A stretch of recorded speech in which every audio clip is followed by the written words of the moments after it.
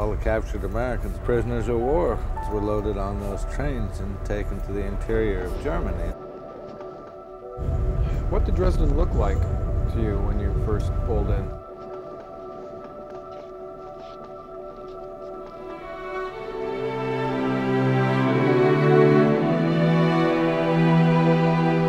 The skyline was intricate and voluptuous and enchanted and absurd.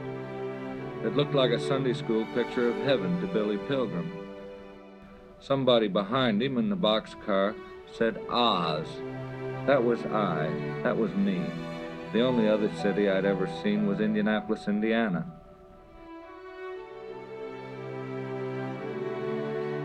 The slaughterhouse wasn't a busy place anymore. The prisoners were taken to the 5th building inside the gate. It had been built as a shelter for pigs about to be butchered.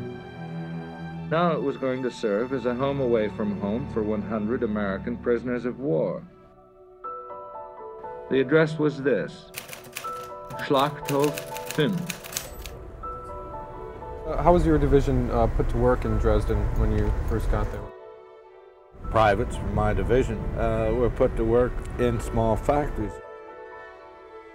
The Germans all explained to us this is an open city because it had a very long art history, and many people all over the world were sentimental about Dresden. And so they never expected to get hit.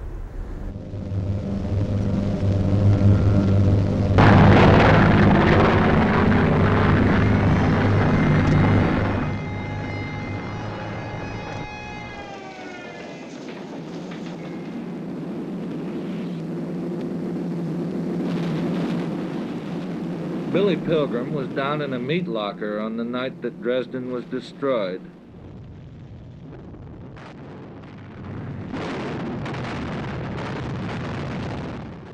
There were sounds like giant footsteps above. Those were sticks of high explosive bombs. The giants walked and walked.